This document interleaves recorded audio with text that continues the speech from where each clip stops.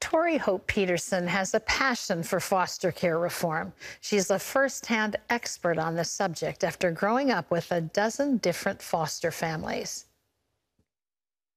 Between her mom's mental illness and living in 12 different foster homes, Tori Hope Petersen had anything but a stable childhood. A bright ray of hope came in the form of Tori's high school track coach. He became more like a father and demonstrated God's love to her. Tori wrote Fostered to share how she overcame her past and to offer hope to kids who desperately need it. Please welcome to the 700 Club, Tori Hope Petersen, the author of Fostered. What a remarkable book you've put together. So nice to have you. Thank you so much. You went into foster care. You know, a lot of kids go in very early in life. You went in at the age of 13, and even at that point in your life, Tori, you were in 12 different foster homes. What caused you to finally, at 13, be placed in the foster care system? My mom, as I got older, her mental illness just continued to get worse, and that caused a lot of abuse in our home. And so that led me and my sister, who is 10 years younger than me, to enter the foster care system, and that was for the second time. Yeah. And did you enter together, or you were placed? Yeah, we entered our first foster home together, and I honestly thought that this is an opportunity for us to have a normal family, to escape the abuse. And there was a lot of hope in being placed in the foster care system, but within a month of being in that first home together, my sister and I were separated, and I went to go live in a group home. Yeah, will you talk about that? Because I think, you know, many of us hear about the foster care system is at best a system, but there are lots of things that need fixing and reforming in it. I mean, at 13, you were emancipated by the time you were 18, but in that interim, you were in 12 different foster families, and that seems to be the norm. Why? Why do kids get shuffled around like that? Yeah, there's so many different reasons. You know, I think I have to take responsibility as a youth. There were rules that I didn't follow. There were things that I should have done that I didn't. But then there were also foster parents who they said, okay, well, let's try a teenager. But when they got involved in foster care, they only wanted babies. And so maybe sticking to what you had planned originally. And, you know, I think that when you go into the foster care system, you have to go in because you want to fill a gap. You want to fill a need. You can't go into the foster care system to fill or heal yourself. Yeah.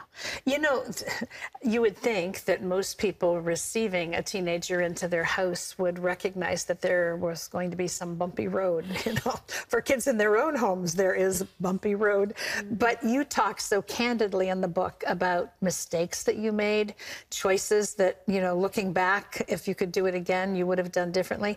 But one of the things that you seem to have the grace to do throughout your life, which was so tumultuous, was to forgive people, like to see that there was a reason in their own lives. You had a reason in your life while you were acting out, but they had a reason in their lives as well. Where did the grace for that come from? So I was living in a group home, and we had to do mandatory group counseling, and I started to hear the girls' stories, and I realized that their stories reflected mine, their stories reflected my mom's, and I thought, okay, these girls are hurting. They have these behaviors because someone has hurt them, and I'm probably a lot like them, and my mom is a lot like them, and I think that allowed me to extend grace, to understand that hurt people. Yeah. You know, that we're not, but those people, the people who are hurtful, aren't trying to be hurtful, but someone has hurt them. And so I think I was able to extend that forgiveness. And I was going to church at the time, and I started to hear these messages about forgiveness and healing. And I wanted a part of that. I didn't know exactly the fullness of what that meant, but I knew that I wanted to forgive, because forgiveness is like, it's really like you have this key, and you're setting yourself free when you forgive. Yes, we don't realize that often because it's a hard choice to make. In your last foster home, you really found the Lord. Tell us about that. I came to my last foster home. Her name was Gigi. She was a single foster mom, and she was taking me to church every Sunday. We did devotions before bed, and I just felt she was very sacrificial. Some people say the things that she did were normal parent things, but for me, I never had a foster parent that sacrificed as much as she did, that would take me to the track to practice in the off season, and that cared about me eating healthy food. Like, she cared about those things that I cared about because I really wanted to be good at track. And I think just her sacrificial, giving heart drew me towards, because that's the heart of Jesus. And I was like, I want to be like you, because I knew that I was a hurt person that hurt people, but I wanted to be a healed person that helped heal people. And I said, what do you have that I don't have? And she had Jesus. Wow. And was that an immediate transition for you in your life? I'd say I was very skeptical about faith, about God, because I could not understand, if God was so good, then why have I endured the suffering? And why are there children that endure far worse suffering than I've endured?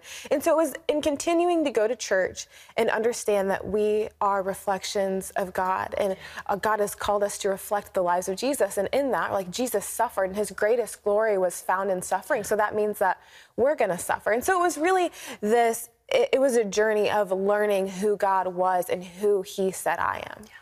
Well, you really also had a gift in track that really helped to give you like a direction, a focus, and a track coach who really powerfully impacted your life, really became like a dad to you. Tell us about him. Yeah, I had a track coach come into my life, and he just started to encourage me. He was like, Tori, I think that you could go onto the state track meet, and I think you could win it. I never even been to the state track meet individually, so I was like, this man's crazy, and we're just going to do what he says, and if it doesn't work out, it's all his fault, because this was his crazy idea.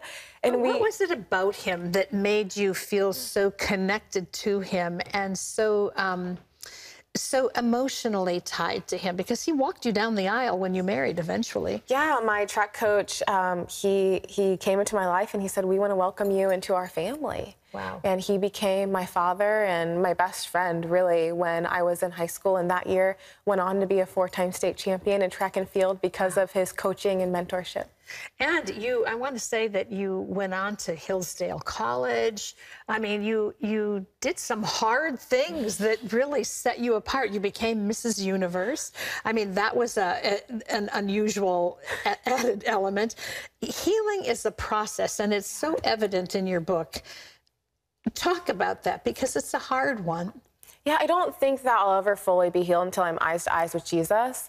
And I think that that's just it. Like, you have to continue to engage in the healing process, whether that's therapy or being in community. Being in community has really been one of the most healing things for me, because I get to be a part of something where people encourage me and they tell me the truth about who I am. Yeah.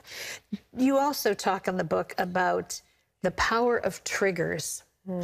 You know, I think that's true for everyone, but especially somebody who's gone through a wounded time in their lives. How do you handle those triggers when they come and hit you right in the heart and take you back to a place of hurting? Yeah, well, usually I react poorly, unfortunately. But I look at my triggers as an invitation from God. It's an invitation, and he says, this is what I need to take care of for you. Yeah. This is what needs healed. And so I try to lean into that. Yeah. And what I will take care of for you. Those promises have been so dominant in your life. Let's talk about the foster care system for a moment, because that is the subject of most of your book. How do we change it? How do we make it better? How do we make it a place for healing for kids? Yeah, there are so many things that need to be reformed in the foster care system, but I think something that we can all start with, like something that everybody can do, is that we can see the foster care system and the children in it differently. Because when we see those children not as troubled children, when we see them as God's children, we're going to interact with them differently. We're going to serve them and love them as God would love them, and that's going to change the whole course of the system. You know, you really helped me, because I have some children who were adopted older and who came from hard places. And you know, one of the things that really stood out to me in your story was that even after you came to Christ, there were things in your life that you continued to do out of your need and out of what had happened to you in your being wounded. We need to be more patient with each other, don't we? I think so. Yeah, and we just need to stick with one another. You know, we need to show each other that we're not going anywhere when things get hard. Yeah. And sometimes it's very hard for kids to verbalize, although you have a gift, my dear, of being able to express yourself very clearly. But for most kids, they're so hurt, they're shut up in there. I really think that was the gift of starting therapy so young in that group home, because it was mandatory. And so when I was young, like, I had to learn how to process my emotions, and they kept me in therapy my whole time in foster care. And I think that really helped me learn how to communicate.